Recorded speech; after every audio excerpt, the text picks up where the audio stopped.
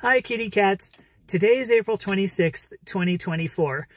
I realized yesterday's video got a little bit heavy, and so I wanted to talk about something lighter.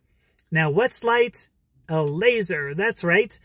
Because yesterday I also got laser hair removal.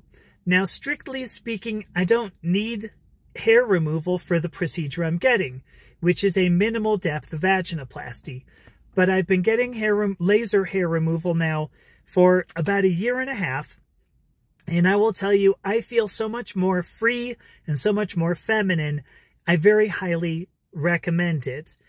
If you need to get any kind of hair removal, you will absolutely do yourself a favor if you start with laser as opposed to going directly to electrolysis.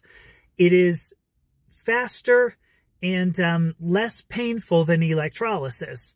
If I were to liken the two, laser hair removal is like that weird priest in the church on the corner, but electrolysis is like his Dominican priest cousin who is bent on wresting a confession of heresy out of you, if you get where I'm going with this.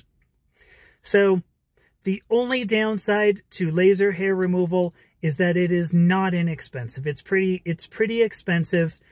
The results for me have been great. They may not be for you, but if you need hair removal, you can do yourself a favor by at least going and getting a consultation. So that's it for today, I think. Talk to you tomorrow.